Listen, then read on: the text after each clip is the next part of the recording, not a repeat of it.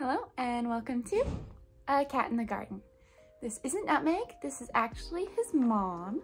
Her name is Lua, and I am not in Texas right now. I'm actually in Pennsylvania visiting my parents, but we're going to go plant shopping today, so I figured I'd show you one of their cute little kitties because all of their cats are super cute. But like I said, we're gonna go plant shopping today, so let's get to it. First up, when we walked into the main greenhouse, I saw this giant fuzzy petiole, and it was only $40. They had a few of them. They looked absolutely gorgeous. This big silver sword that was also only $40. And I was like, oof, if I didn't have to ship plants to come back with me. This is called a discolor. I forget the first part of the name. I'm sorry, but I actually kind of want one of those one day, though I heard they're finicky. This jade satin looked like it has seen some better days, but it was honestly super full and lots of new growth on it, so maybe it's recovering. These Macaulay's Finale were super cute and vibrant. Also, these Prince of Orange, only $9, which is pretty cheap, I want to say, for a 4-inch. They also had these Philodendron White Princesses for only $15 and big ones for $45. That is way cheaper than the ones that I see in Texas even. These couple Ring of Fires were, I think, $45 also. I was pointing them out to my mom. This was a little Philodendron Plowmanii for $30, which I feel like is a good deal for one that's already established and growing. And then, of course, I saw more little pink princess, these cute little Scromiferum for $13, which is also cheaper than what I see in Texas. Some Cebu Blue, some Calathea Stella, which I do really want one, but I just never buy it. I don't know why. It's so cheap, but I don't buy it. Some little jewel orchids, and then, of course, some Hoyas. I really liked the look of the Sunrise. They were sun-stressed if you like that. And then they had these Crassa petiolata for $20, which I also think is a really good deal for an already established plant with lots of growth points in it. There were some Cronianas, some Compacta, these cute little Obovata for $12. I was trying to find the price tag there. And then these cute little Parasitica Black Margins, and these were splashy, which is really cool. My mom already picked me up one that was full silver, so I'm very excited about that. And then some more Sunrise. These Crimson Princess baskets were cute, and these variegated Carrii baskets for $100, which also is not a bad price considering how much plant you're getting for $100. These were these Syngonium confetti, I think. I don't know. You guys know I'm not a Syngonium gal. There were some random Scindapsus and these Epipremnum pinnatum albo, which weren't looking too bad for $22. With fenestrations, already a semi-mature leaf, I feel like that's a pretty good deal. There were some Brantianums, this variegated Anthurium for $25, and more Croniana for $16.50. They had quite a lot of those if you're still on the hunt for one. More Hoyas. These pubic calyx were super splashy and sun-stressed, which I love. I love pink splash on a Hoya. I think it's so cute. Then over here were these variegated Macrorrhiza alocasia for $75, though I already have one, so leaving that be. Then there was this Billiettii for $92, which I'm not sure about the pricing on these because they're not my favorite. My husband loved it. He and my mom were talking about it a lot, but I don't know. I don't like the orange. Sorry, hubby. This Jose Bono was only $60, and it had 1,000,000 growth points, which I thought was a really good deal. And then I was looking at these more uncommon Hoyas. This is a Michelle. It didn't have a price tag, but I already had that one. Then this one was $30. It was the Fuawensis. I'm sorry if I didn't say that right. Then a Finlaysonii Splash. This one was a Marillii long leaves.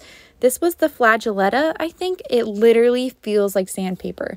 If you ever see one, you have to touch it. And then this Scindapsus Silver Hero was super cute. Really long vine. And of course, these are everywhere now. The Ficus Shiveriana. I think it was, it was $23. Honestly, don't pay more for like $25-$30 for these nowadays. Then they had the holiday cacti, which were blooming, some white wizards, some white knights, and then these were cool to see, the Philodendron gigas. They were $15. I feel like I don't see these in stores anywhere. They didn't look their best, but they were pretty easygoing. And then they had one Glad Hands for $16. Looks like they had sold out of the rest. And then I just want to take you guys through the succulent greenhouse. I'm not a big succulent gal. I like plants that need to be watered more often than this, and I know literally nothing about succulents, so we're just going to go through here together. We're going to look at the plants, and I admire some of them. I think they're cute. I just feel like I would kill them because I've killed several. So we're just going to look at it together in case any of you are interested in succulents. They literally dedicate an entire greenhouse to these, and it's a pretty big one. So somebody here must like them. Though here are some dragon fruit, and I did end up taking one of these home because your girl loves dragon fruit and I want to grow them. And I needed a partner for mine that I bought in Texas so that I can cross-pollinate them. They also had some dragon fruit in the hanging baskets, which you could kind of see in the corner there. And these were more of the succulents that I've seen in plant shops around. I still don't know what any of them are called. I apologize, but they're cute. Oh, I do know the Burrow's Tail that I just passed. And they were so cheap too. Only $2.95 for all of these. They don't really discriminate on what type it is. All the same price. So I thought that was really cool. And some of them were honestly really cute. I can't lie. I was tempted. I was like, oh, it's only $3. But, you know, I can't buy plants that I know that I'm going to kill. I think there was one. Some of these are a lot bigger. Yeah, this one I wanted to point out kind of in relation to my hand because it is really big for being in a tiny 2 or 3 inch pot. So that is the succulent greenhouse. And then moving on, in case you're interested in sort of the annuals, vincas are one of my absolute favorite little flowers. So I just wanted to show them off, and some really cute petunia hanging baskets. They had a lot of greenhouses dedicated to annuals. They also make their own arrangements, which you can kind of see in the hanging baskets and throughout this video. This greenhouse was new. I think they combined a few of their greenhouses to make this giant super greenhouse with lots of large tropicals as well as annuals. These were so many petunias. The 2 middle rows that I'm standing in, all different kinds of petunias, and I wish I could buy them. Also, of course, had to touch the sensitive plant. Did you even see one if you didn't touch it? And this was kind of the outside. Just wanted to give you guys an overview. They had some cold crop veggies and perennials out here because in Pennsylvania it is still a bit colder. Okay, we are back, and there are obviously lots of nosy cats in here. I showed you guys Lua at the beginning of this video. Again, she's Nutmeg's mom. So just feeling really sentimental about her because I'm missing my little Nutmeg right now. But she's a little timid. I really don't know how she gave birth to a cat like Nutmeg, but she did. Anyway, I wanted to show you guys what I got because I can't go to a plant store without buying a plant. So I got a Hoya, and it's super cute, very splashy, and I lost the tag for it somehow, but I will probably go look back in the video to see what it is. It kind of feels sandpapery, just a little bit, not as much as the flagellata, but just a little bit sandpapery. It's very tall, so we'll see how much TSA hates me when I fly back with this, but I'm flying back with this and 2 other plants that my mom has been holding for me that I bought from the same nursery. So again, if I forgot to mention, it was 5 Points Farm Market and Greenhouse located in York Springs.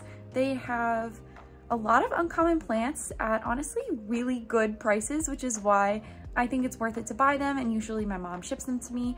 But since I flew out here, I figured I would save a little bit on shipping and just take them in my carry-on. So that is it for the Hoyas and the plant shopping in Pennsylvania.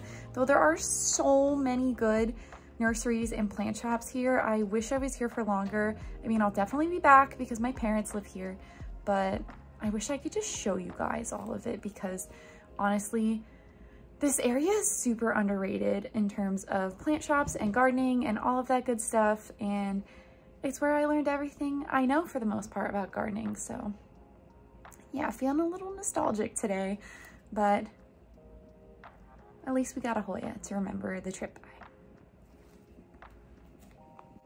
Before I go, my mom also wanted me to show off one of her cats that she absolutely loves. He's the youngest cat in the house, and he's super cute. His name is Charlie. He actually was born with a cleft palate and his skull was not connected together, but it has fused back together since he was born. I think he's over a year now, and he's just so cute. And he's really special, and he's really personable. He loves my mom. He doesn't love being held too much, so I'm gonna let him go. But I just wanted to show him off really quickly because my mom wanted me to, and obviously I'm going to. He's super cute. But thank you so much for coming along with me today. I really hope you enjoyed this content in another state, even though I don't have my normal planty set up. If you like this video, make sure to give me a thumbs up down below and subscribe so you don't miss anything from me and the various cats in my life. Thanks again, and we'll catch you in the next one.